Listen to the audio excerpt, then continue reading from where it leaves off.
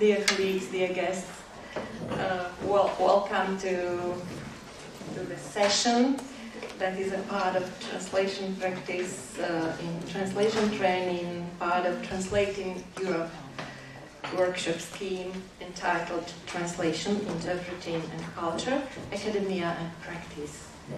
I wish to underline that the event is supported and financially contributed by the European Commission's Directorate General for Translation. And what is important, nowadays teachers, would-be translators as well as interpreters realize that it's important for their students to be trained to meet the needs of the labor market. That's why the collaboration of training institutions and translation industry is important. To do so, the training institutions should equip students not only with the ability to perform and provide a translation service in line with the highest professional and ethical standards. The European Master in Translation competence framework assumes that the aim of master's degree programs is to teach a combination of knowledge and skills which will enable students to achieve the competencies considered essential for access to the translation industry and to the wider labor market. So this session is devoted to the problem of academy and practice. And now I wish to welcome our speakers of this session, Tomáš Korybský, Klaudia Bednarová-Gibová, Matúš Gamrát,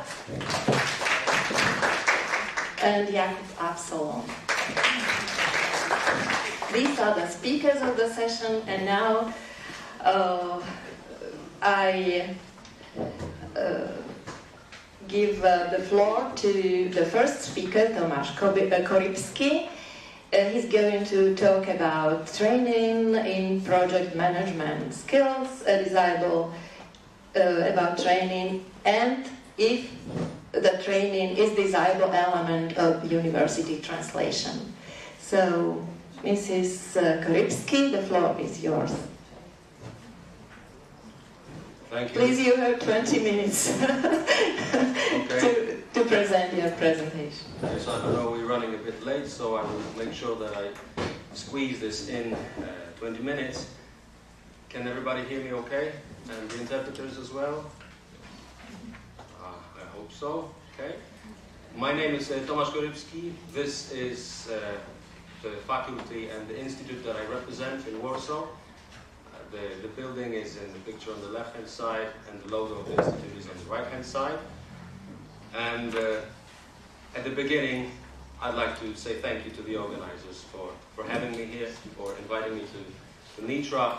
We had a great introduction from Professor Gensler, and it feels great to be in a place where a lot of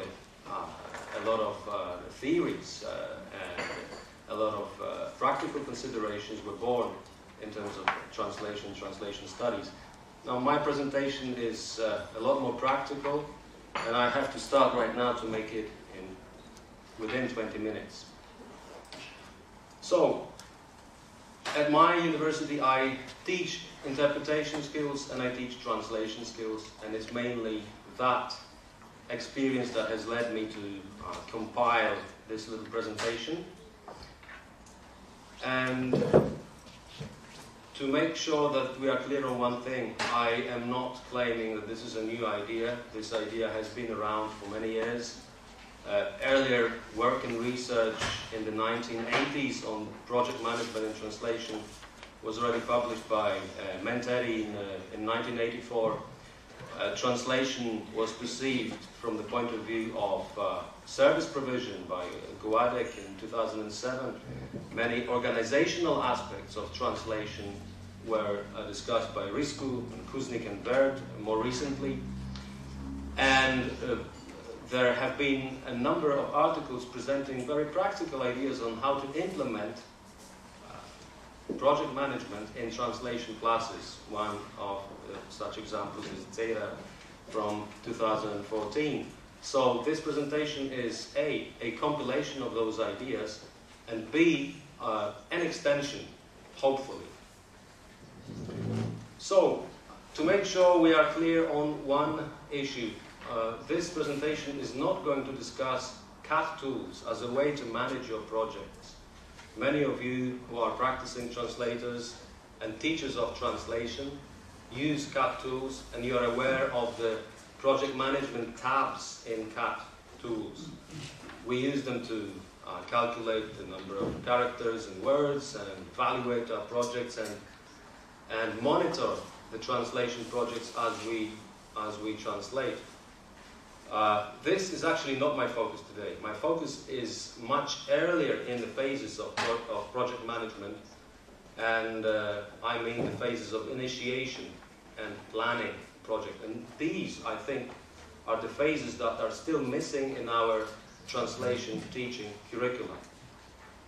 So, we have the initiation as the basic first part of the project, then the planning, then the implementation, and traditionally all the literature that focuses on implementation. What do I mean by this? We go to a translation class, we give our students a task that is a real-life task, and we tell them, this is a real-life text. How would you go about translating this? And we ask them to actually start translating. And this is the implementation of the translation process. What a lot of us, and I'm speaking on my own behalf as well, what a lot of us have not appreciated so far that much is what goes on before implementation. And there are very many things that go on before implementation, and as time goes by, there are even more things mounting up in the preparation for project implementation. And there is project closeout, of course. But we'll discuss it in details in about 5 minutes probably, hopefully. So I've asked myself this question, but actually this should be an affirmative. When I was putting together the presentation, I thought, I believe in it, so maybe right now I'll just try to prove the case rather than ask the question once again. The presentation is structured around 3 basic questions. The first question being, why do we need project management training for interpreters? Second, what do we teach in terms of project management for interpreters? And the third question is, how do we do it? To answer this, let's go back in history. This is St. Jerome, and in his time, I may be mistaken, but my instinct tells me that probably a lot of his work was translation per se, because it was such a huge job that was extended over months and years, and the translation per se was the crucial part of it. It could take a lifetime in some cases. It was highly time consuming and typically focusing on one area. Of course, a lot of knowledge was required, as always with translation, but typically it focused on one area or on one big work. And the technology that he used was what we can call right now conventional. So let's bear this in mind, and let's go very quickly to the 20th century. That's a quick ride to the 1960s, let's say, when we used to use it as translators typewriters, and a lot of our work was with paper, with printed dictionaries. And this is what we can refer to as the conventional mode of translating. The amount of project management then probably grew when we compare it against the times of St. Jerome. That is, interpreters and translators were handling multiple jobs, multiple texts, and contacting probably a growing number of customers and clients. But still, I would argue that the bulk of the effort was the translation itself and the mechanical activity of typing in the translation as well. The research component was very time-consuming because we relied on printed sources of data, printed dictionaries, libraries, And the output was smaller, less speedy. There were no CAD tools available at that time. Now fast forward again to today. And today looks very much different. On the right hand side you can see all the things that are available to us as translators. The PC, the CAD tools, the fact that we are more and more often relying on machine translation, that we are more and more often relying on post-editing to produce output rather than translating itself. We work as part of teams, we work in virtual settings, we work for multiple clients at the same time. We juggle very many things at the same time. So, all these tasks mentioned on the slide are part of our everyday work. We sometimes even have to manage human resources, we have to manage costs, we have to think about our subcontractors, we have to consider telework and its limitations. We have to, in other words, look at a huge amount of non-translation tasks. And my claim here is that this part of our activity is growing. And it will even grow to a larger extent tomorrow when you see that a lot of our work, or parts of it, will be replaced by machine translation. It already is. Post-editing is the next big thing happening in the translation industry. So this means that in terms of proportions, the amount of time that you spend managing the project and the amount of time that you spend actually translating are going to get close.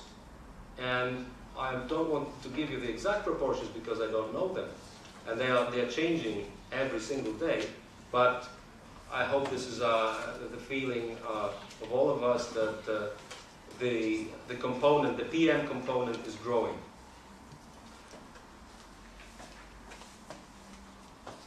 Okay, so if we have decided already that this is important, to teach such skills is important because the proportion of PM is growing in our daily activities, then the question is, what do we teach? And of course, it is important that we consider it from a practical point of view, also bearing in mind that our graduates will not always work for the translation industry. Sometimes they will work for other industries, but they will use the knowledge generated and acquired during the studies in a different field. That's the reality. How many faculties and departments training translators are there in Slovakia? 5. 5. It's not a big country. How many graduates do you have per year? 820. 820 graduates. Well, I can understand maybe, translation industry will be able to absorb about 15% of them. What do you think? 56 were unemployed at the end of 2013 out of those 820. Okay. And But of those who were employed, who were in employment, were all of them employed as translators? 40% of them are interested in getting employment in translation industry. Okay, so there we go. Even if it's half, which already would be a splendid result, the other half goes elsewhere. And we need to teach them a language that is recognized across different industries. And that is why it is important in the what section to focus on the standard way of teaching project management. And there are across the board industry standards that are used from construction industry through IT to translation industry. And the important thing is to teach students the terminology that is applied as part of these standards, so that they can communicate. It's actually like teaching students a different language, the language of project management. And on the right hand side you can see two logos of the standards that tend to dominate on the global scene. The PMI standard, Project Management Institute, which is an American standard, and the PRINCE2, which is more of a European or UK standard. But both are widely recognized. And there are more reasons to do it, because translation is a highly projectized environment. We work typically on projects rather than as part of operational activity of enterprises. I've mentioned the standards already, and terminology has been mentioned as well. And of course, we don't have all the time available, so we should focus on the key project management areas of knowledge. And what are they? I'll tell you about it in a second. So what part of PM knowledge is crucial? Sorry, I'm delaying at each slide because this computer takes a while to display the bullets. And I'm just waiting for the bullets to come up and guide me through. So based on the questions that we as teachers, I mean on behalf of, speaking on behalf of myself and teachers at the University of Warsaw, we will get emails from graduates who have just established their businesses, who have just become self-employed, with questions about how to do things now that they are out there in the market. And these questions guide us to thinking about the gaps in the curriculum. If they are asking us, it means they don't know something, and means that we didn't teach them something. So they ask a number of questions, and they can be broken down into main categories. The first category is cost estimating and scheduling prior to offering, prior to producing a bid for the client. Estimating the cost of project management of on large-scale translation or interpreting projects. And this will include appreciating the fact that if you have a large project, the cost of organizing it and planning it will be a significant component in the final bid, in the final price that you offer to your client. Managing virtual translation teams. That's another skill that is not necessarily taught in our curricula, because we focus on translation per se. Managing communications within these teams. Also, looking at contracts. What kind of contract do I sign? What kind of contract is a good contract? What kind of contract safeguards my rights? What kind of contract makes sure that I can go to sleep without problems during implementation? What are the risks associated with taking on a certain project?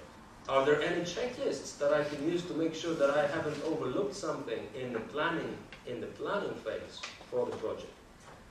And of course, you may argue with smaller translation jobs, translating one page, is it not over the top? Is it not too much? But the truth of the matter is that not all of us get small jobs. Many a times we get jobs which come in different file formats, in different forms. You can have audio mixed with PDFs, mixed with printed material or scanned material that needs to be translated. All of that produces a very rich picture of a translation project environment, and it imposes a big number of translation management related tasks on interpreters. Again, to summarize what I've just said, the key part seems to be the cost estimating skills for translation, schedule estimating skills, and basic contract drafting for translation projects, also with risk management, including a piece of information for the students during the course about the typical risks associated with project implementation. And then how do we teach it? Like I said, we can always look at the standards across that function across industries. And these standards are based on a very simple idea and concept of the triple constraint in projects.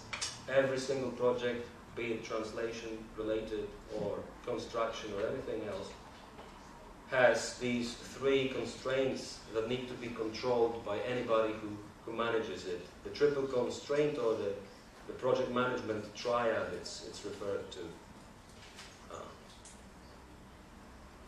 I think I've already discussed this mostly. What follows in the how question is how do we design the class to make sure that it is included? Of course, and this has been presented in many publications beforehand, a case study, a simulation is a very good idea, but the way we can do it is not simply bring in a material into class and say to the students, listen, this is real life. Let's go about translating this. Let's invest a little bit of time in preparing the students to actually tackle that complex material. So the way we can do it is we can, for example, ask them to form a team of translators with assigned roles, and these roles will be different. One person will be just responsible for listing the possible risks associated with the project. Another person will be the project manager, taking care of the totality of the implementation, but not necessarily looking at details. Another person will be the timekeeper and the schedule controller for the project. And let's ask people to simply talk about this task at hand, even before they write down the first word of translation. And this can be achieved if you give them something more complicated than a single file. Give them an entire project that is composed of a number of files, different formats, requiring different level of intervention. And ask them to discuss it. And it will take time. We can also include a briefing from the client with the requirements for this contract, for this particular job, let's say. And based on the conversation, the students should appreciate how important planning is and how time-consuming planning is for translation projects, for large translation projects. And as a result of that, they will come to appreciate also the value of interpretation and of translation, and also the possible cost of it. They will be able to better justify when they are in the market, when they will be able to better justify the cost of translation. The tasks that we can give to students is, first of all, make a decision. Is it a go or no-go decision? Are you interested in this kind of a project? Assign the roles, I've already said it. Ask them to make sure that they use standard vocabulary, standard terminology, which you hopefully had the time to introduce beforehand. And that's another thing, which is the curriculum. It is very, I'm running out of time right now, but I'll finish in about 2 or 3 minutes if you bear with me. Our curricula are still focused on, and the way we teach, and again I'm speaking on my own behalf, is still focused on translation per se, because we think, if I have a limited number of hours, let me make them work. Let them work on something real, but sometimes that work may prove to be futile in the future because they won't be able to plan that work properly and to evaluate that work properly and to make a living out of that work.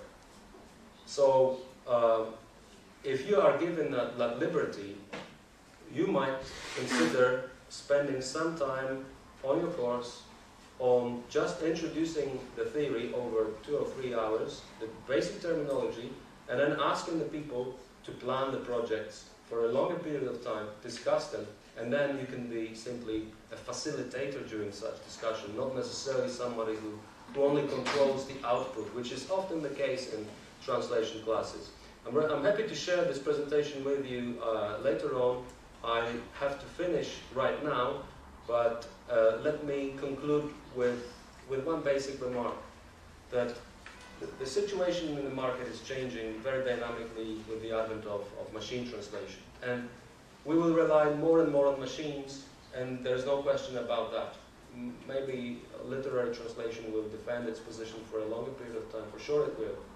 Interpreting might hold the fort for still a while longer, but translation is already there. Those of you who are using it on a daily basis know that it's already there. It needs very often just post-editing, and if you want to keep track of it, and if you want to keep your role as a translator and the role of your students as a translator, as a specialist, there needs to be a way for them to justify that cost. To tell the client, I'm a decision maker on this project, I am a post-editor, and I'm a project manager, and what you're paying for is not the number of characters, but you're paying for the quality of the output, which is the consequence of my thorough planning activities of my decision making, my linguistic decision making abilities, and of my technological expertise. I know what tools to use to deliver what you want quickly, timely, cost effectively. With this, I'm afraid I have to finish. 22 minutes. Thank you very much.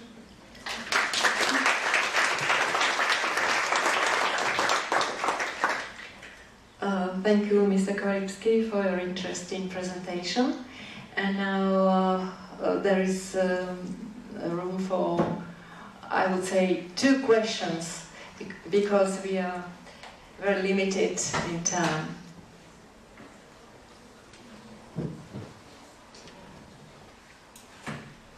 Should I have one? But Yes. I may shout it. I don't need a microphone. Yeah, yes, For the interpreters. Oh, sorry.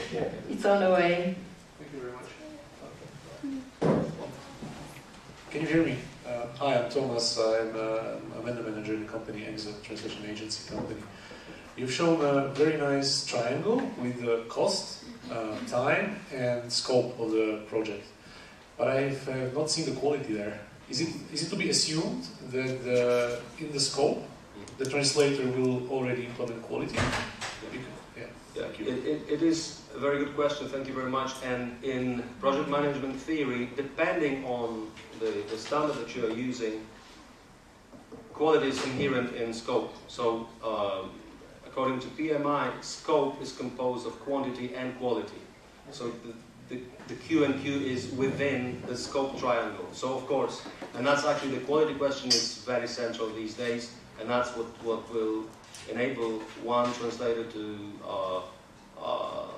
have the upper hand over other translators, one translation agency having the upper hand over other translation agencies. Thank you for the question. Thank you. Yes, Professor Gensler, your question. Yes. I have, thank you very much. That was a wonderful presentation. This is a very important aspect of translation practice, and I can't underestimate the importance of your contribution here. I ran a translation center for 25 years, and we had some huge clients, General Electric, whose annual income is probably worth 10 countries put together in Europe. The education piece is huge. On quality, in the United States, at least in the company that I ran, we did a quality control cost to quality. So that also figured in. We would let businesses know that if we do this, we were going to have to put on a project manager. This is what we charge for project management. That will be in the invoice. You're welcome to go with a company that doesn't charge for that. My guess is that will be your decision, but the quality will go down.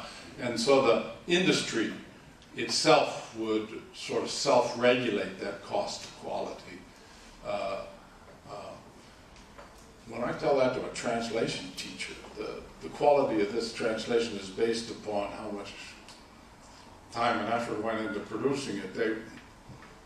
So there's the education piece of how project management needs to be taught within academia, and I think I love your approach to that. The education piece also needs to be taught to the industry. So how much work are you doing trying to educate a client such as General Electric what this project management piece might be worth to them? Yes. Thank you very much for the comment. Just a quick reply from me, or a follow-up actually. There are benchmarks, there are industry standards, and for example in construction industry, the cost of PM itself, project management efforts, ranges from 8 to 12%. And if you take into account the cost of project in construction or oil and gas industry, this cost of project management is huge. Of course, in translation industry is much lower, but it cannot be zero. There's no way it can be zero. and we need to make people aware of that and appreciate that as well. Thank you for coming once again. Thank you. Yes, the last question. My name is Rado Tilarik and I represent agency. And we really need project managers, educated project managers. This is a really big problem for us to find project managers who is really ready to work with us. Yeah. My question is quite basic. Who will teach this stuff in the universities? Yeah. A very good question, because the assumption that a university teacher who has had a career as a translator or interpreter is always able to deliver that kind of knowledge is it's a false assumption, I think. So you would probably be looking at a collaboration between experts from economic faculties, experts in project management, and also practitioners from the industry, like project managers who have run projects for multinational companies and corporates, who have hands-on experience and they know the basic standard terminology. Because we want to teach and educate professionals who are able to speak the same language. And you say you're desperate for project managers, but universities don't produce them because A, there is a lack of such educated staff who can transfer the knowledge. Plus, on top of that, apart from somebody from the Department of Economics who can deliver a very nice theoretical lecture on project management and how it all began with the US military and so on, apart from that, you need also practitioners from the industry, from translation agencies, people who run projects on an everyday basis and who are able to compile easy tools, for example, risk checklist or risk registers for different kinds of projects with different kinds of complexity and different groups of stakeholders. So it's a big question. I don't have the answer, but I'm hoping that what I have said right now might be a little push in the right direction. Thank you. Yes, the matter of the cooperation of academia and practice, yes, translation industry, and more or less volunteers from translation industry to come to universities to help teaching this project management, because that's the matter of experience, more or less, more than the theory. Okay, let's go further. The second speaker of this session is Klaudia Bednárova-Gibová from the University of Prešov, Slovakia, and she's going to speak about cognitive effective inquiry into translators' happiness at work. Thank you very much. Your colleagues, it's a great pleasure for me to be able to be here today, and I would like to present to you my new topic that I have embarked on, even if I'm still at the beginning of my long-term quest. Can you hear me well? Okay, thank you. So in order to justify the choice of my topic, I wish to emphasize for a start that the sociological turn in translation studies over the past 2 decades has acted as a strong catalyst for interest in the figure of the translator and the issues of their identity. Especially after Chesterman's appeal for establishing translator studies, who is with us today, and with new transdisciplinary incentives from sociology, psychology, and identity studies, professional identity of the translator has been gaining more and more attention. So far, scholars have been dealing mostly with the translator's habitus or translatorial cognition, but there have been only few attempts to integrate cognitive and affective perspectives.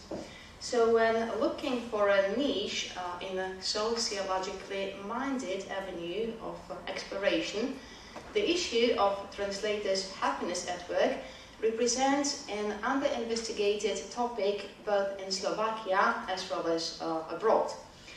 It might be true that there are a lot of references to job satisfaction, or whatever you call it, in occupational psychology, but there has been only limited research in translator studies.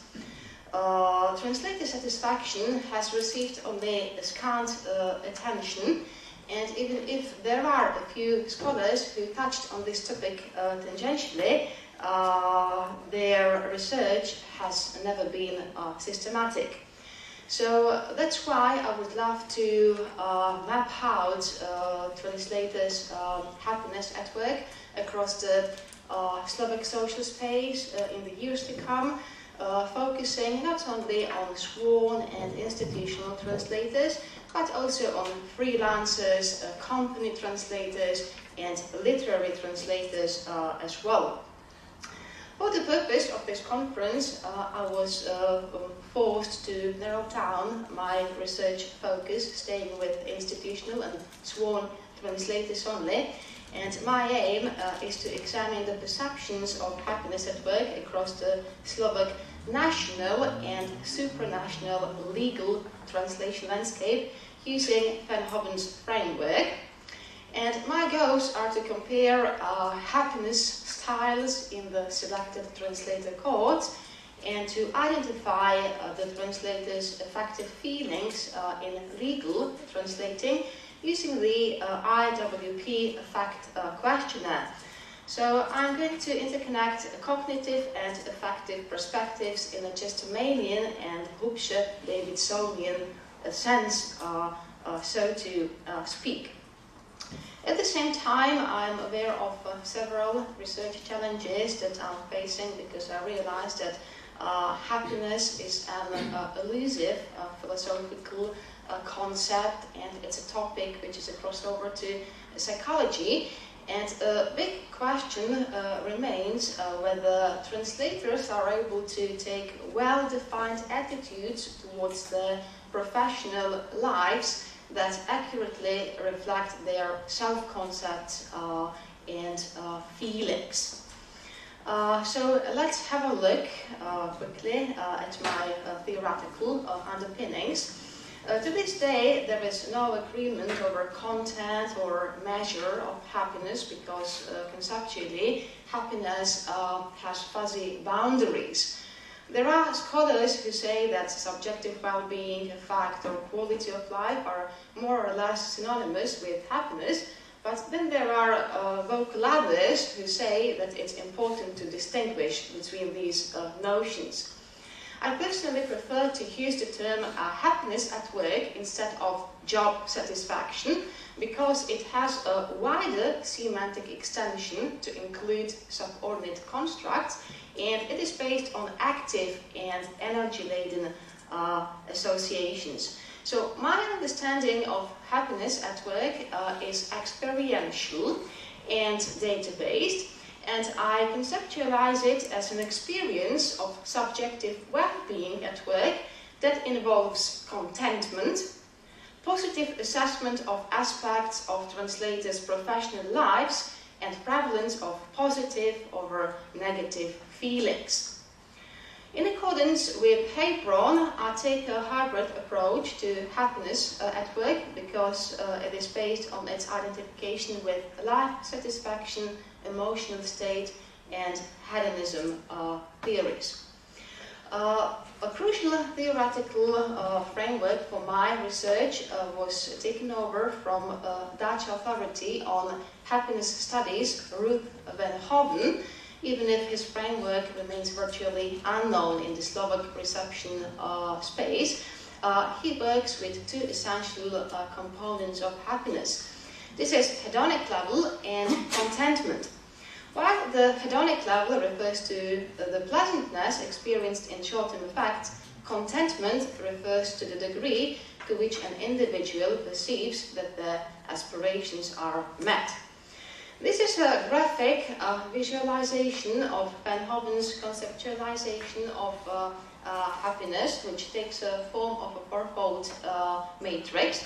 And each of these concepts was converted into questions in my questionnaire that I administered to my sample of respondents. So in the upper half of the scheme, the concept of the lifeability of environment denotes environmental chances. Lifeability of the person stands for the ability of the person to deal with the problems of life.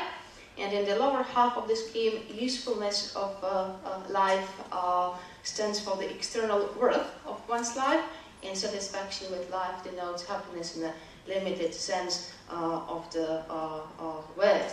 I will get back to this later.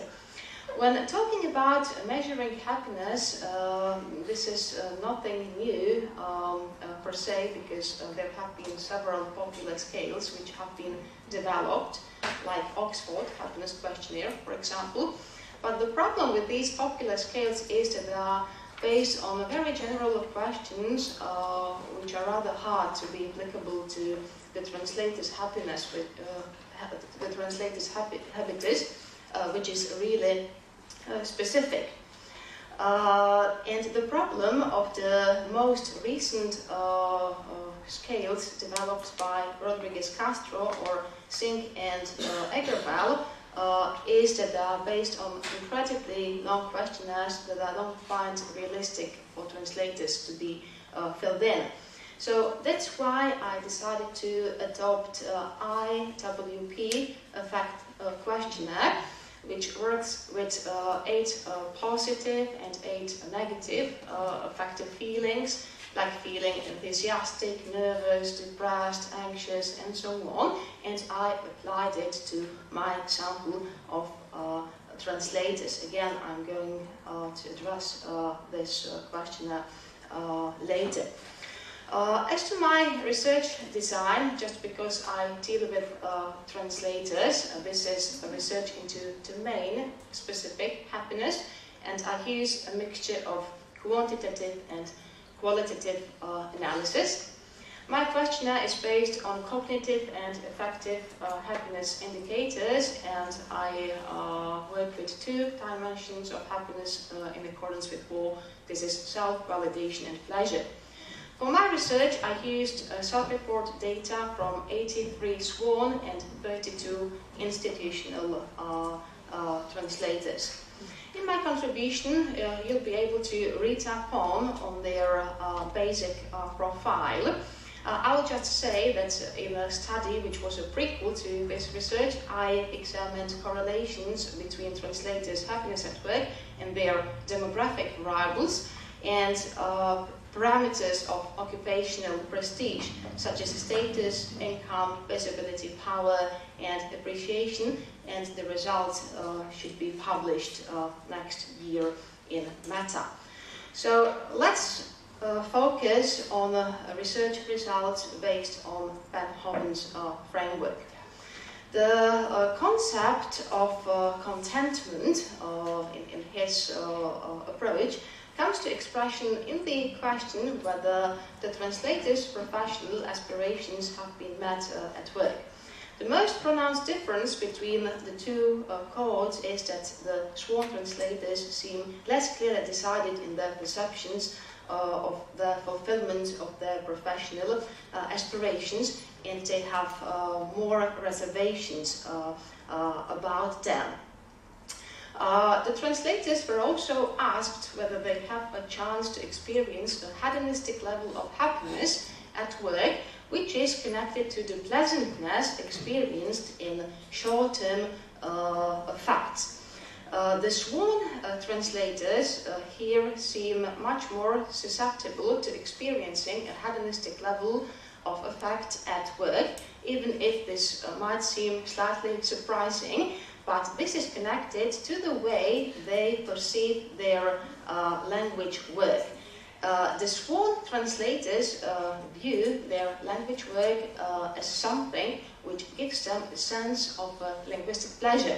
So let us take a quotation from an anonymous sworn translator who says, "I sometimes take delight in searching for a plausible legal equivalent of a term for hours, and I even like discussing its interpretation with lawyer," which contrasts well with a quotation from an anonymous institutional translator who says, the monothematic nature of EU translations has been dragging me down.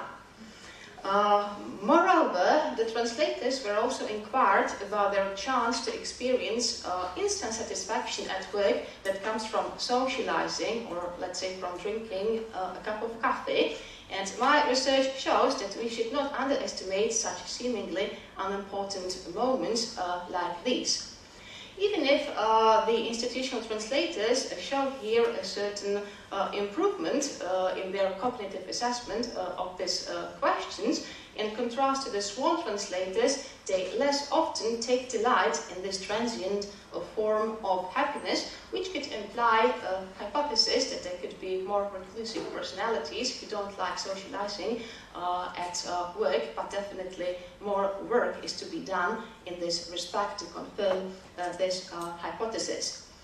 Venhoven's concept of the livability of the environment comes to expression in the question how the translators view their working environment.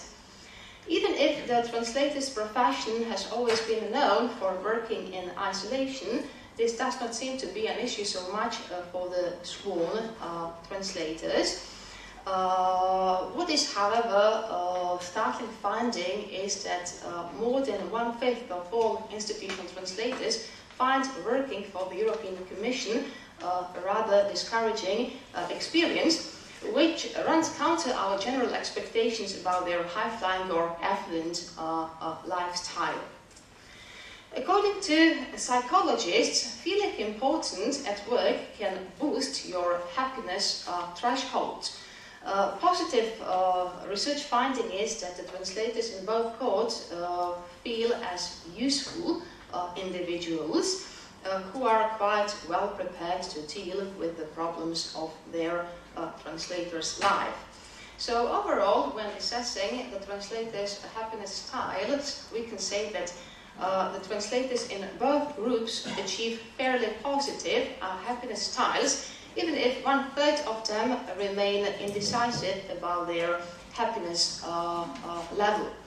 What is an important research finding is that the translators in both groups look for professional satisfaction in their inward-oriented job aspects rather than in external orientations. So what matters more to them is having this ability to do difficult translation, or it's the increase in knowledge or in their skills which thrills them, and these are the things which matter much more than, let's say, earning respect or fulfilling the client's need. However, what is a strong happiness parameter in the institutional translators? This is salary. And we can just speculate that just because Slovak sworn translators do not have such a high level of remuneration in comparison to the institutional translators, they are compelled to look for the sources of professional satisfaction elsewhere. In the second part of my research, I was working with the IWP effect questionnaire. And I relied on Liu's happiness metrics to calculate the translator's positive and negative affective indexes. And when we compare the results, we can see a clear prevalence of positive over negative feelings during legal translating, which is a positive finding. What is a problem here is that I expected that I called my sample of respondents in the state of being just momentarily busy. Because if I called my respondents in the state of being permanently busy, then these answers could have been much more negative.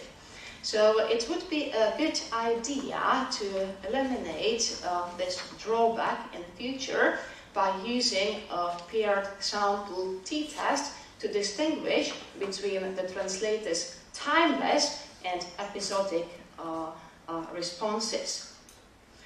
I also found that feeling excited, inspired, and enthusiastic represent the positive feelings which make answers of institutional and sworn translators different. Feeling at ease, relaxed, or calm rank among the top 3 positive affective feelings during legal translating.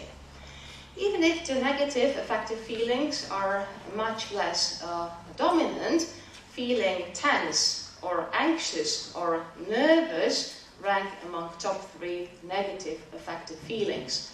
A crucial difference between the 2 codes is that the institutional translators feel 2 times less worried, but 2 times more nervous during the legal translating.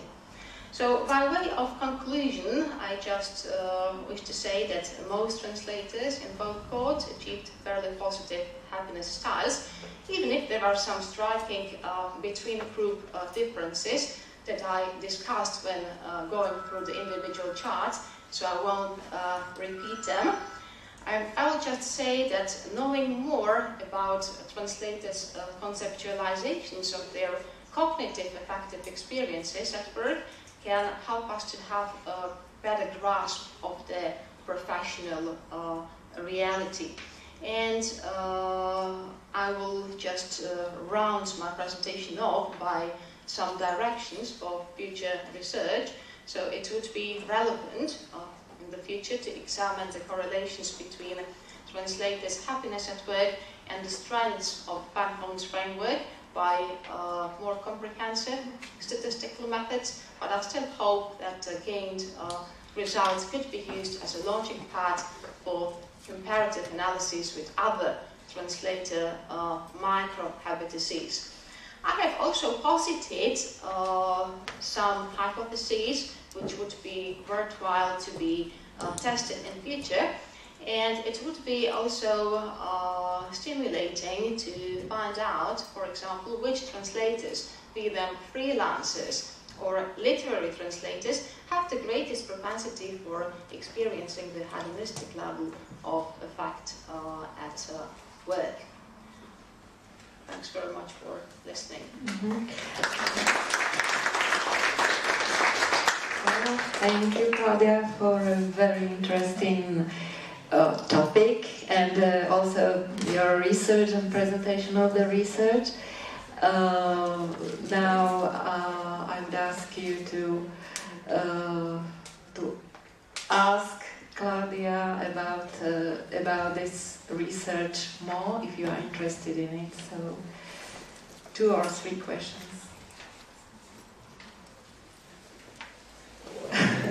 Yes, Dr. Kalnichenko.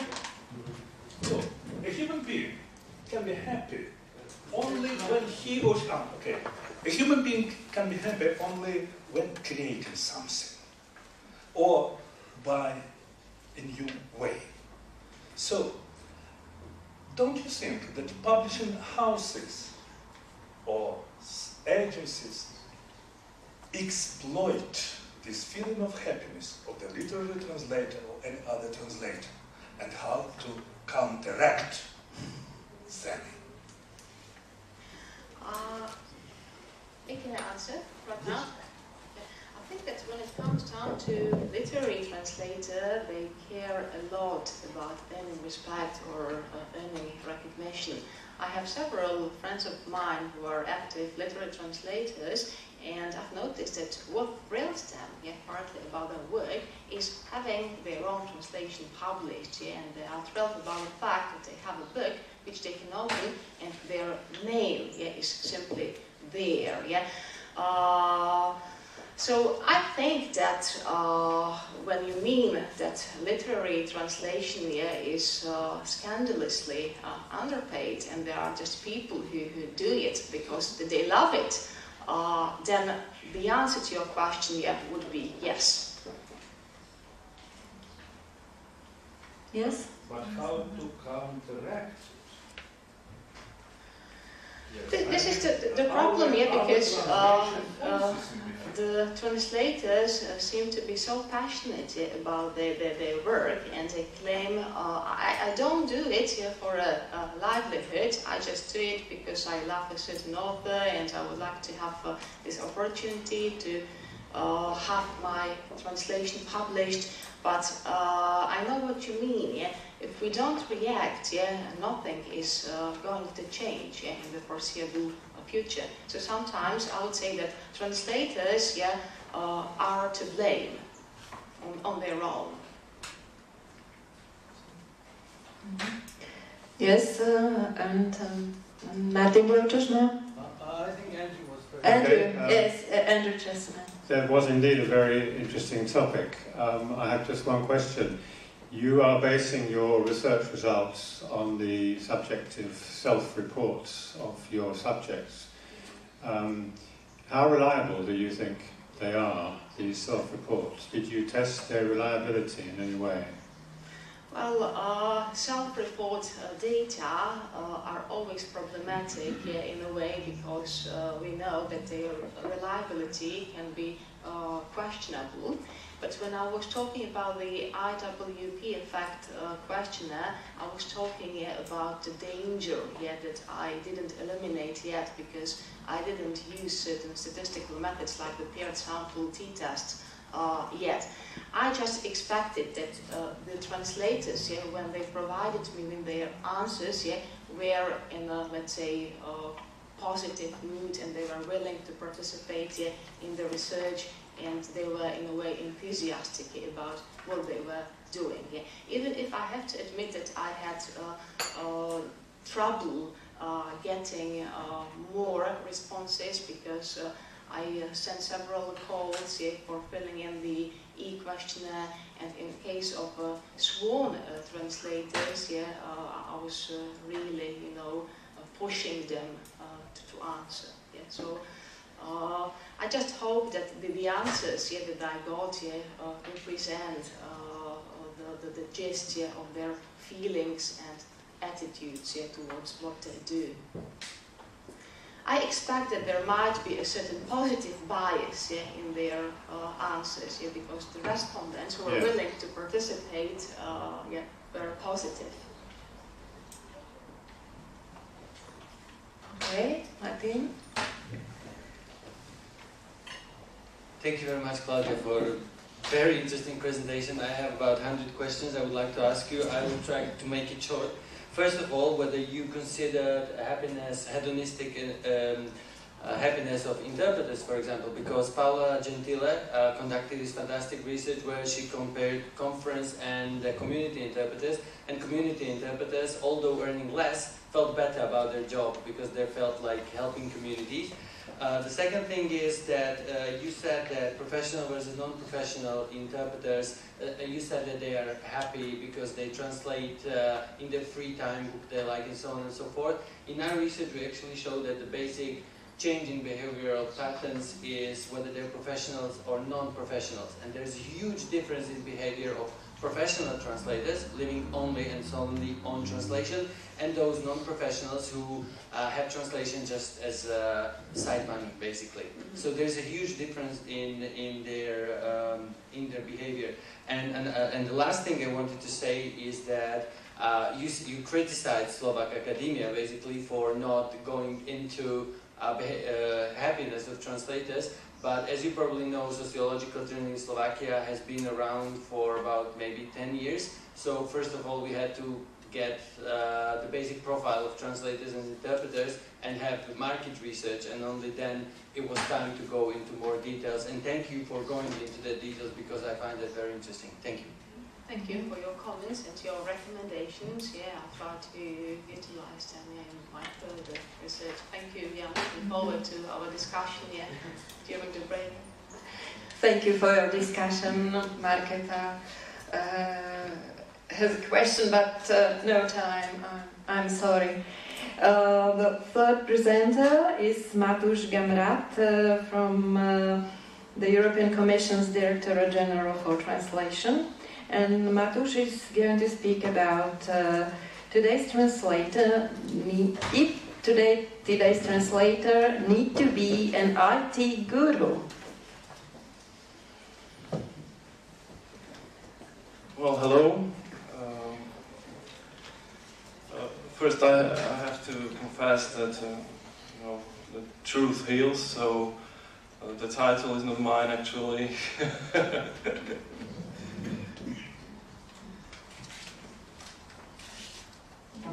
So I don't know the answer to that question. I have to just a second to set up the presentation.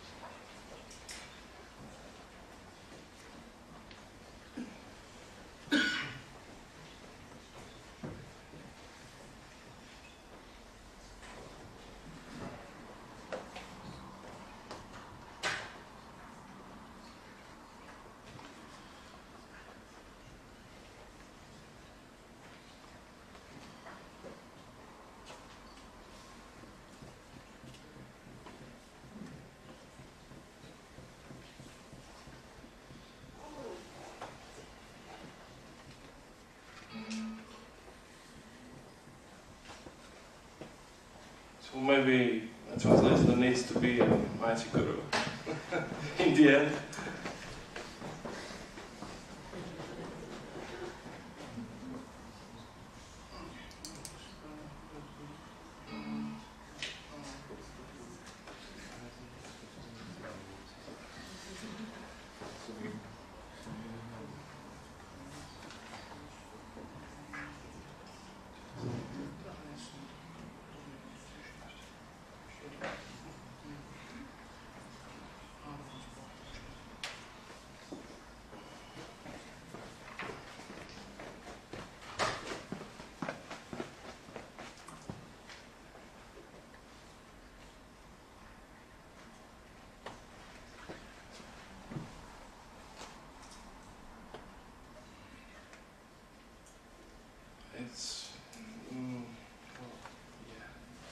There we go. So my presentation is actually about language technology coordination in DGT, with an undertitle, A New Approach to Increasing the Homogeneity of Digital Literacy. And I had to put the proficiency among translators and their assistants after consideration. First, I would like to start with the definition of digital literacy. Digital literacy is a component of media literacy, which is actually interesting because I didn't know that actually. It refers to an individual's ability to find, evaluate, produce and communicate clear information through writing and other forms of communication on various digital platforms. Digital literacy showcases an individual's grammar, computer, writing and typing skills on platforms such as social media and blog sites. Digital literacy also includes other devices such as smartphones, tablets, laptops and desktop PCs. So, as we can see, it's not only computer skills, it's not only computer, it's actually all cyber world included. Digital literacy, there are 6 benchmarks according to the International Society for Technology and Education. And they are innovation, communication, cooperation, research and information, critical thinking, I would stress this one, problem solving and decision making, digital citizenship, which I think also many don't know that it's part of the digital literacy, and technology concepts and operations.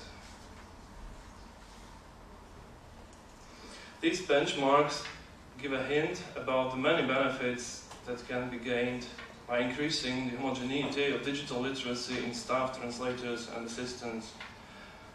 Such benefits are numerous, but they all have one thing in common. It's increasing the efficiency and productivity.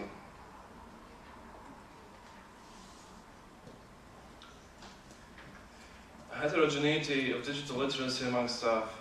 How can we determine if digital skills are equally distributed among staff members? Because you can ask and you might get some answers, but you get many different answers, and which are subjective actually. Yeah.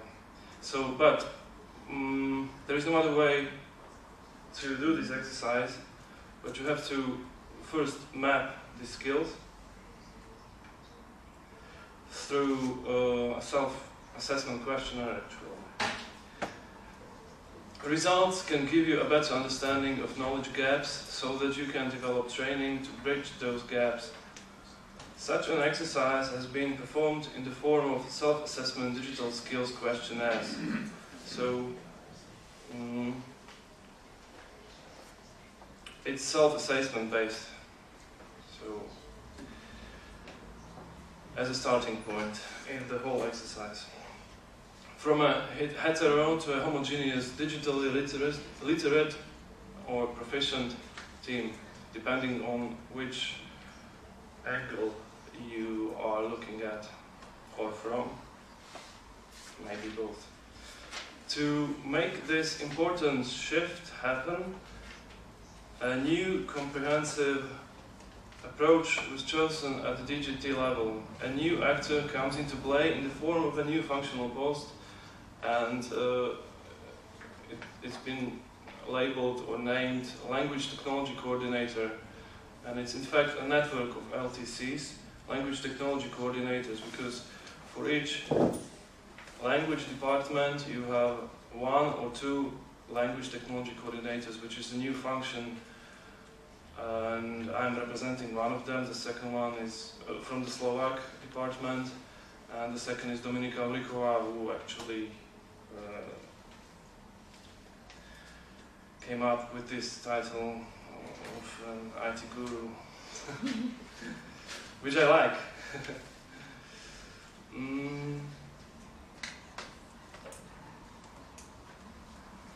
What's the purpose of language technology coordinators? Their overall purpose is to promote and raise awareness of available language technology, translation tools and applications, and coordinate training and support of translation staff in their use in the language department.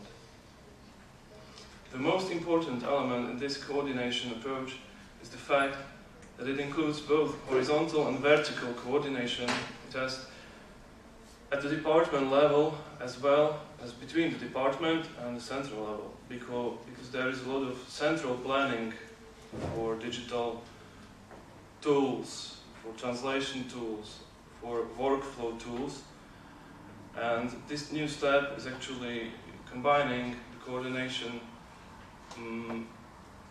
and connected the central level with the level of the departments, which is, the direct contact with translators. Functions and duties of LTC. Functions of language technology coordinators are testing, integration and deployment of tools. And then, on the other hand, support and advice regarding the use of translation tools and applications, especially in connection with complex translation projects. So, a language technology coordinator has also direct contact with the translator, and can then scale it up, the needs, you can scale the needs up to the central level.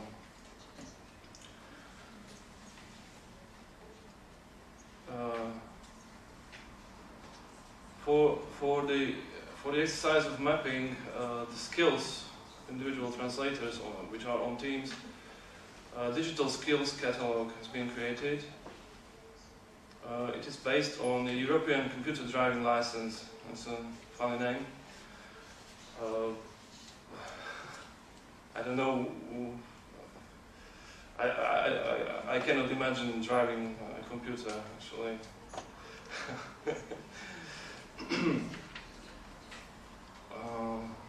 Like Tesla, maybe, I don't know. A globally recognized ICT and digital literacy qualification.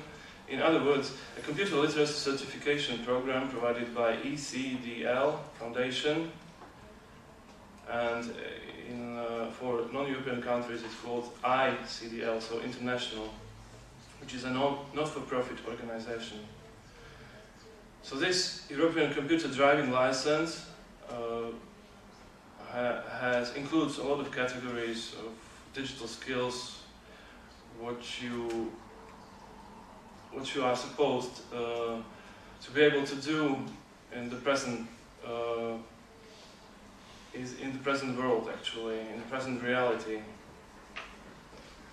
and which is actually required of you in order to survive nowadays.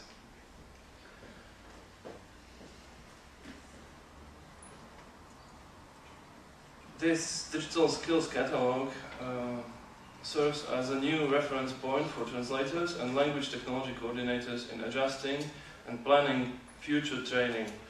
So there is a shift towards a new model of training planning from central to individual, so to say, personalized training for individual translators, or groups of translators maybe. I've included in this presentation some sample questions from the questionnaire. So there are some things you will not understand or cannot understand because they are internal. But so that you see, for example, question number 3.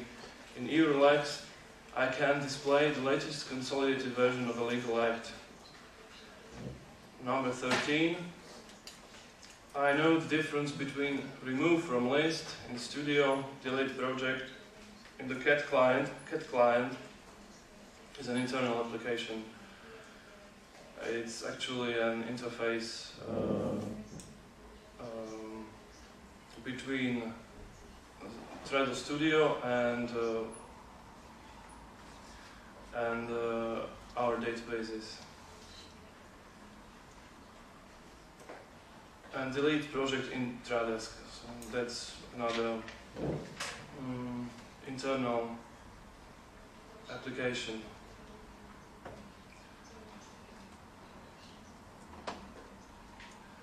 Question number 21. I understand the difference between changing a setting in file options and changing it in project settings. So these are technical things.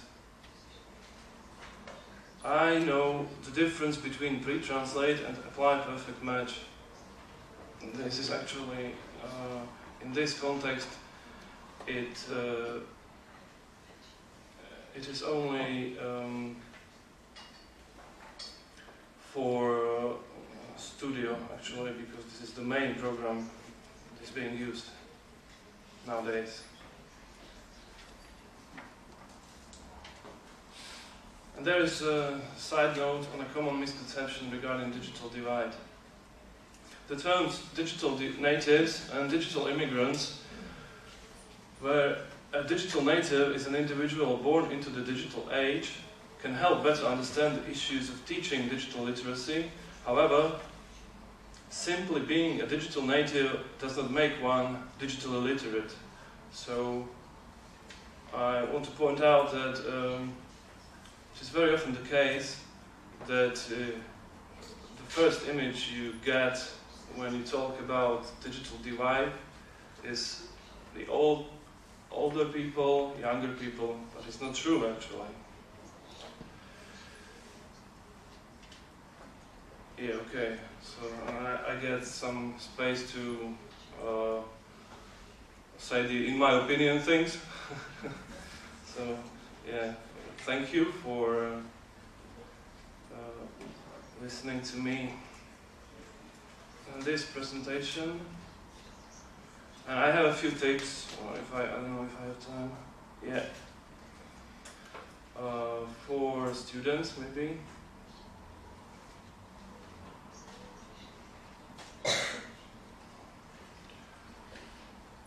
There are some selected tips for translators from the standpoint of an aspiring metaphysician, which is me.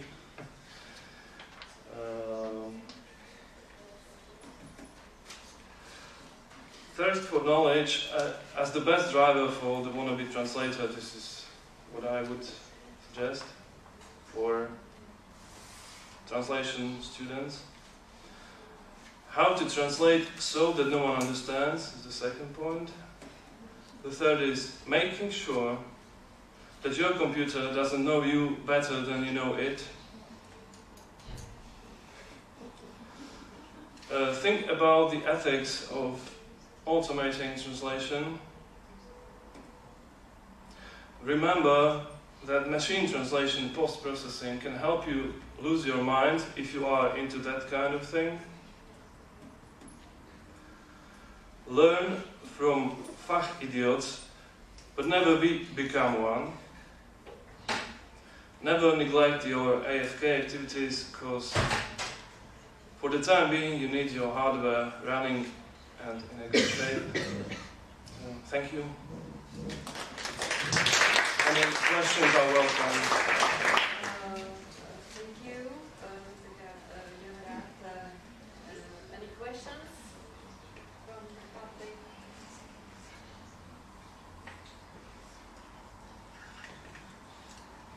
Yes, Mark.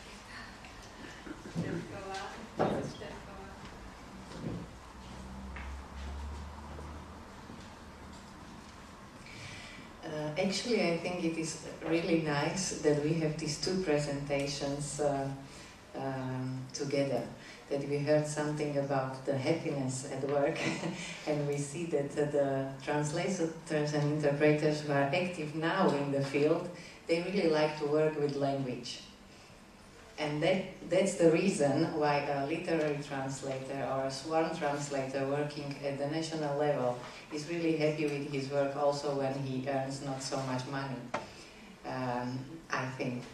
And if you look on the presentation that came next, then you see actually what we all have in our mind, but we don't want to realize, that the job of a translator, and maybe later on also interpreter, will be actually to help develop the software to run translations and interpreting in the future. And I think that will have a big impact on the happiness at work. So maybe I would like to ask you how an important part of the education of the translator and interpreter now should be the technology if you want to work for the European institutions, and how can we see as an academia what is important to teach them. Your tips are really beautiful, I will give it to my students, but when you see how quick the technologies are developed, what is actually essential to teach them? Because we cannot teach them the concrete technologies, because 10 years later you cannot use them anymore. So I see that you also see that they have to have a knowledge about using technologies, but what is the way how to give them this knowledge and vision to develop their skills in this? Well, actually, the same problem bothers now our management. So it is not an easy question, really, but I think that teaching someone how to operate a program is not enough. because, as you said, you know, programs will change, applications will change, platforms will change. So, yeah, diving into it. And accept that it has to be a part of it. Yeah, yes, exactly. There will be a roundtable discussion in the afternoon about this. Yeah, so maybe. I'm sorry to interrupt you, but I would better stop the discussion because we are limited in time. And here is the last speaker of this session, Jakub Absalon. Thank you, Mr. Kamera, for your presentation. And Jakub Absalon is going to speak about comparison of different methodologies used in online training of translators. And and post editors. Well, comparison of different methodology used on online training of translators and post editors. And Mr. Absalon is from FF Translation Company, and he was a doctoral student at our department and wrote his thesis on this topic.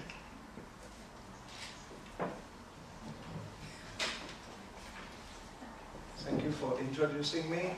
You look very hungry, so I don't want to make you look angry also. So I will try to do my presentation as short as possible. So let's go. Thank you for organizer for the opportunity to talk about online training of translators. I believe that all of you have a lot of experience with online training and teaching.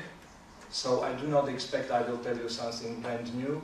But what I would like to do is to share my personal experience with online teaching and online training, and also to share the best practices from our company, the, let's say, middle-sized translation company based in Slovakia.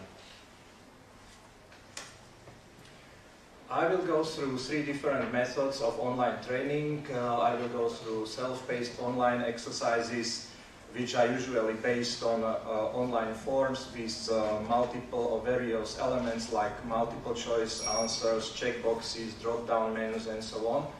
Then I will continue with one-to-one online tuition, which we use mainly for computer-aided translation tool training. And then I will continue with webinars. Of course, I know there are many others and still emerging new techniques you can use, like webcast, podcast, and all the stuff. But I will concentrate on the stuff we are really using in real-life scenarios. Why I am sitting here? Probably the reason is of my more than 15 years of experience of trying to manage translation company, where I'm responsible for also for training and development of translators, both in-house translators and freelancers, but also development of project managers. And I found useful for this activity my previous experiences from a human resources department from company, where I worked as HR specialist responsible also for education of the staff, and also maybe useful are my teaching experience of adult learners in different fields. Another why question: why online learning, especially why it is useful for freelance translators? The answers are quite obvious, I think. Because freelance translators are spread all over the country, or even better to say continent or even globe. So to put them together into one classroom is always a problem. They are always busy because they are working not only during the day, but often evening, even nights and weekends. So to find free time for self-development and education is always a challenge for them. Another pitfall is inconsistency in their skills, basic skills, and their knowledge, and their motivation for self-development. So the flexibility of online training, by flexibility of online training, you can create smaller, relatively consistent group of students. And the possibility to deliver your activity into their homes, directly into their homes and into their PCs. This is another big advantage of online training. And generations of translators are changing, and for young professionals it is absolutely natural to use online resources like YouTube channels, Facebook and many other stuff, and they use it also, not only, but also for self-education and self-improvement. And another reason why they have chosen freelance career is sometimes also the fact that they are let's say, light shy, and they do not tend to gather in some social activities, and they prefer their privacy. Let's have a look on the first activity. I have chosen the one-to-one tuition as the first one because this is the most frequently used activity online in our company, and we use it for computer-aided translation tool training.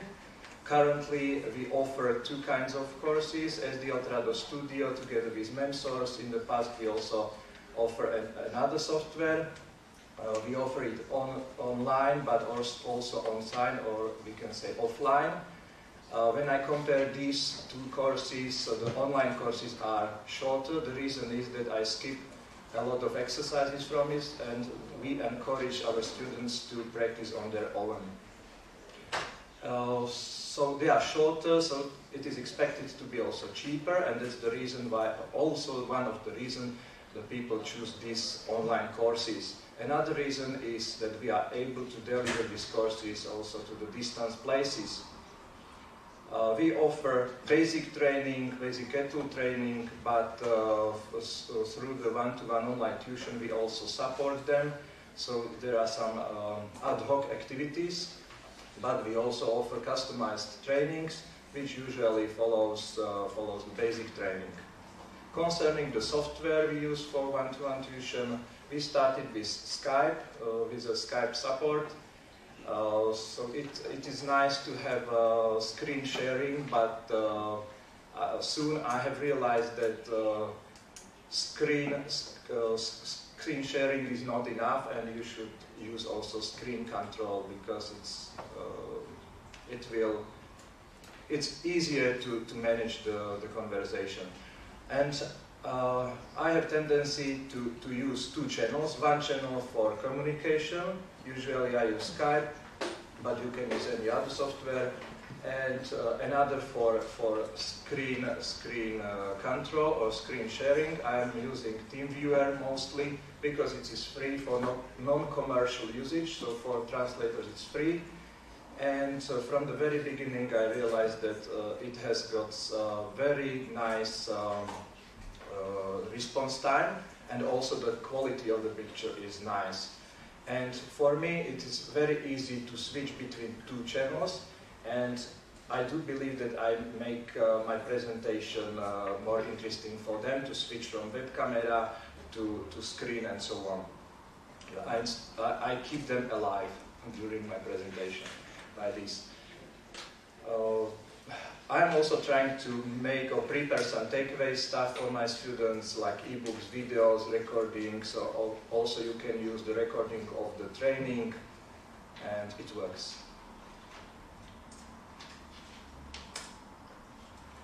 We do not have time for the details SWOT analysis, but the most important thing with one-to-one tuition is that is the possibility of concentration on individual goal and pace according to the needs of your student. And by rehearsal activity, you can prevent some technical problems. Usually the problems are with microphone or camera. Let's have some tips and tricks. So test equipment before the lesson. Use camera. Do not be afraid of using two applications. Yes, I do recommend it.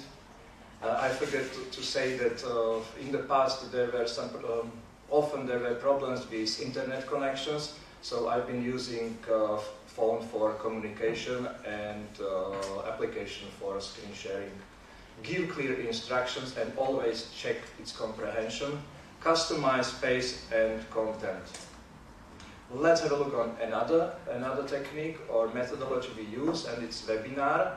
We use it for development courses. We try to teach theoretical materials or new features available in the software, but we also use it for terminology management courses. Once a year, so annually, we try to organize small educational activity. We call it Pro Translators Conference. We started with classic on-site or on-site system, but later we combine it with video streaming. And last year we have organized it like a pure webinar meeting. Concerning the software, we have experiences with ClickMeeting, Cisco WebEx, and GoToWebinar or GoToMeeting by Citrix. It's very nice to use market leaders, but sometimes you should take care about the profitability, and you must try some other software. There are some pictures, and on the first picture you can see how we use video chat to bring expert lecturer from Luxembourg to our small event. On the second picture you can see classic terminology management course, and on the third picture there is a combination of on-site presentation which was streamed online. Let's have a look on the benefits. The biggest benefit is, of course, the ability to organize even with a high number of attendees. You can even make some money from this. But by doing this, you are losing contact with your audience. So I do recommend to use camera view, try to make eye contact. Even in this case, it is only one-way eye contact because obviously you are not able to see 200s of your audience into the faces.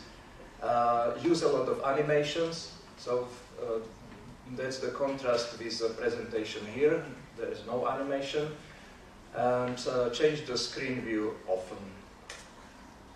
Tips: test it before deployment and mine updates. It happened to me several times that I was trying to teach some feature of the software, and it has completely changed overnight because of the update. Give attendees a possibility to test functionality of the application of the software, but this feature is usually incorporated into the application for webinars. Keep the pace, mind the dropouts, because it really resembles me the radio broadcasting, and 3 seconds of silence in radio are terrible. Use assistant for ability to improve your ability to answer questions of your audience immediately. Or you can use two lectures. Prepare short activities like tests, quizzes, polls, and try to answer these immediately. So show the answers immediately. It will engage your audience. Prepare takeaway stuff again. Ask for feedback. And if you are short of time and you have no experience, maybe you should consider making use of a professional webinar producer.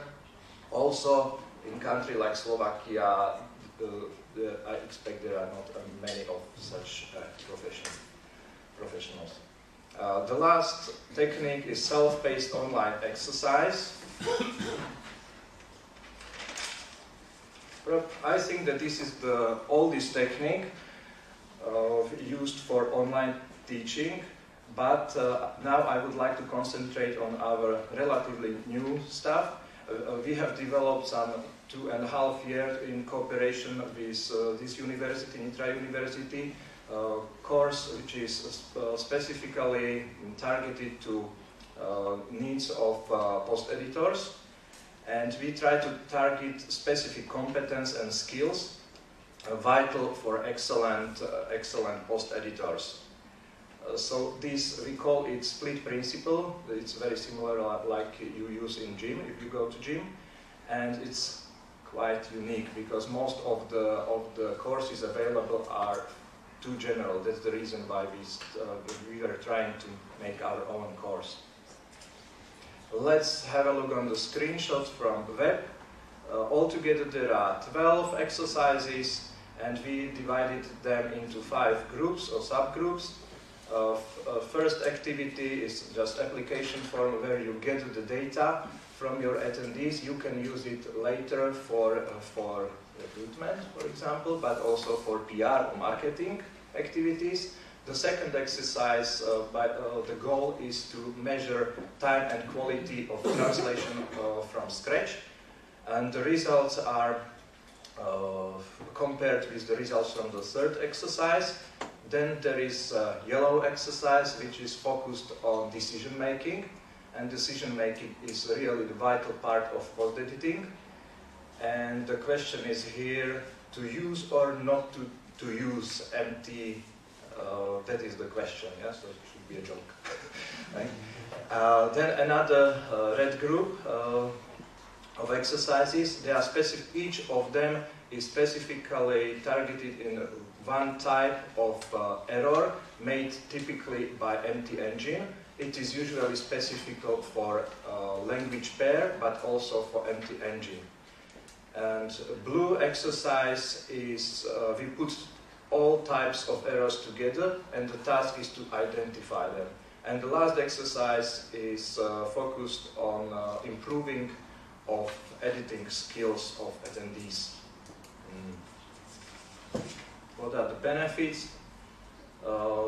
These self-paced courses are extremely cost-effective because you don't need no lecturer here or trainer, but thanks to this you completely lose control over your students and you pay the price with the fact that students tend to skip exercises, they do not care about the results, and many times they finish it before the end. So you need some goal-oriented person to conduct such courses.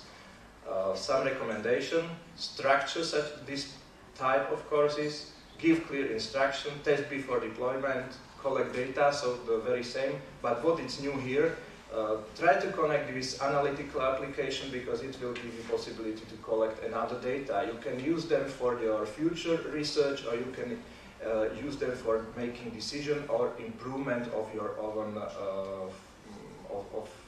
this course. If you offer it for free, use it at least like PR activity. And the fact that you offer it for free doesn't mean that you should give it for free to your competitors. So try to protect it by password or reCAPTCHA or something like this.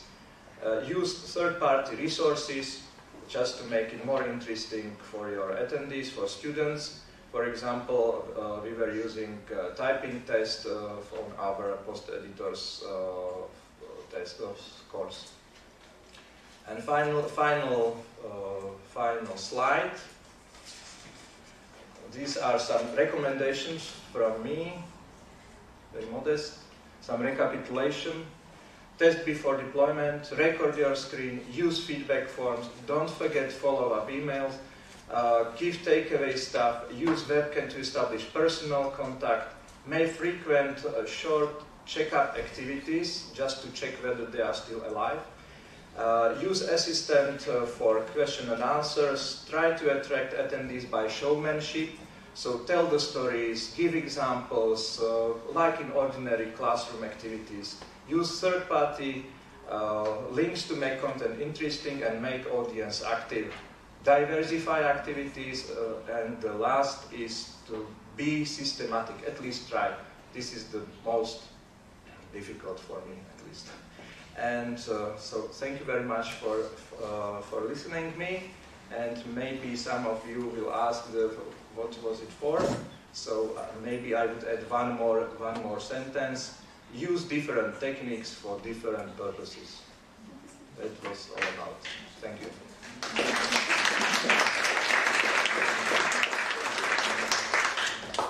Thank you, Jakub, for your interesting presentation based on your practice, on your experience. That's very valuable for all of us how to do the courses of this kind. Because we are overlapping the time, we are a half an hour late. Just one or two questions, and then you can ask Jakub and all the speakers during the lunch break. Yes, yes. So, yes, Tomasz Korybski. Just a quick question. You've obviously put in a lot of effort and time into compiling the exercises and the activities. Does it make business sense? What's the return on investment? No. It doesn't make sense so far. So it's if we are talking about the post-edited course, it doesn't make sense, business sense. Okay. Not so far. So you're just doing it for educational purposes? Also for education, because it was a part of my study here. So we put our efforts together with the university. We are prepared for the next stuff, but maybe my expectations was a little bit different than the realized situation. And now I think that there are not gonna be some, how to say it, some strict line that before the post-editing and after the post-editing, but the translators are already post-editors, technical translators, they are using it. So now I'm changing even the name of the course, and I'm going to call it how to use machine translation during translation. Yes, so not post-editing, because it's, how to say, strašné. It's, yes, so it's for all the translators. So I'm not using it, and also I'm preparing the book, how to use it and not be abused. Yes. Okay, thank you, Jakub. One more question, and then, oh yes, Martin, Jocz. Thank you very much, Jakub, for the presentation. I was just wondering whether, because you said that people do not apply for post-editing course, and actually the recent research conducted in Belgium among professional translators and interpreters says that only 20% of participants of the research actually witnessed post-editing machine translation. And in the V4 countries, there was research by Tomáš Svoboda who said that only 3% of translators used or were faced with post-editing machine translation in practice. So that might be the reason that there is no such a demand in Central Europe. I don't know. The figures from my research is completely different, but I do not remember. I'm not so good like you. I do not remember, but of course I will send you the results from our research. Okay, thank you. Thank you very much. And now, yes, you can go for lunch break, and the break is up to 1 p.m. So I would say 1 and something, yes, because there are only 20 minutes to 1. Thank you all for your presentations and for discussion.